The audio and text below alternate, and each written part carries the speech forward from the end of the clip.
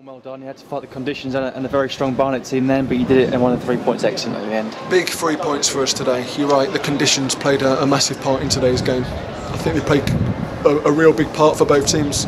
You know, we was definitely on the back foot in the first 45, and I think, you know, Kevin will say, you know, it was a back foot performance on his side for the second half, but I thought the quality that was shown at certain times in the second half enabled us to win the game, and we're pleased. Tough place to come. You know, they're a good team, got some good players. You know, the manager will do really well here for them. But I just feel that, you know, I just feel that, you know, today was all about sticking in there when you are playing on the back foot like we were in the first half. It was a difficult first half, you know, kind of showing for us because the weather was so bad. You know, I don't think, you know, you realise just how bad it was today. The wind was so strong, but I thought the quality that was shown, especially with the goal, it was a good goal to score. Absolutely, talk about the quality of the goal, because it was an afternoon where you really had to roll the sleeves up really and show your grit, but just that moment of quality, and you then show the resilience as you had in the first half to defend that 1 goal lead. Well, we did, yeah, and you know, Will's made a great save at 1-0, and I felt that probably highlighted what the day was all about, people throwing the bodies on the line.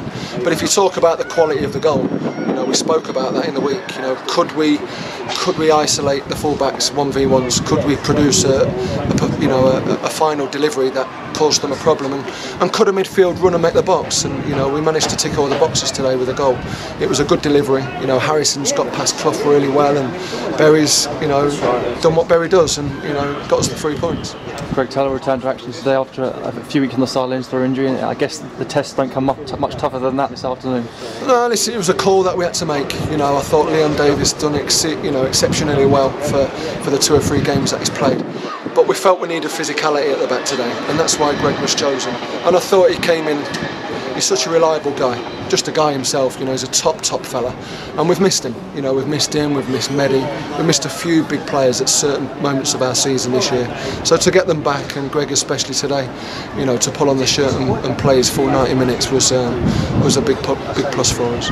A word for the supporters behind that goal as well, because they really willed you towards that goal in the second half, didn't they? They did, yeah. You know, we was took back by how many travelled today. You know, fantastic following, and you know, it's days like this where you share all the rewards together.